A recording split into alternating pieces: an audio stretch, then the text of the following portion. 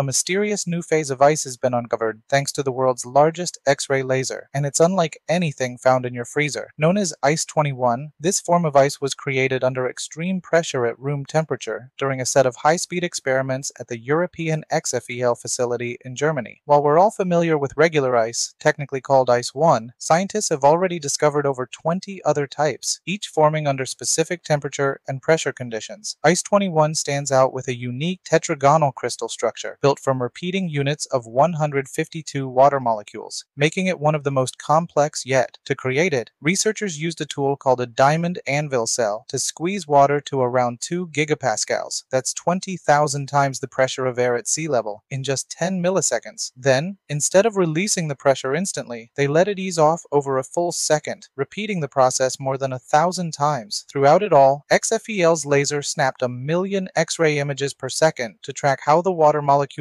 rearrange themselves. What they found was that Ice 21 seems to be a transitional stage, one of several possible stepping stones between liquid water and another exotic form called Ice 6. The fact that this complex ice formed in an environment mimicking high-pressure planetary conditions has scientists thinking about what might be hiding deep beneath the surfaces of icy moons and distant planets. The researchers believe this opens the door to even more undiscovered types of ice that could exist naturally in the outer solar system.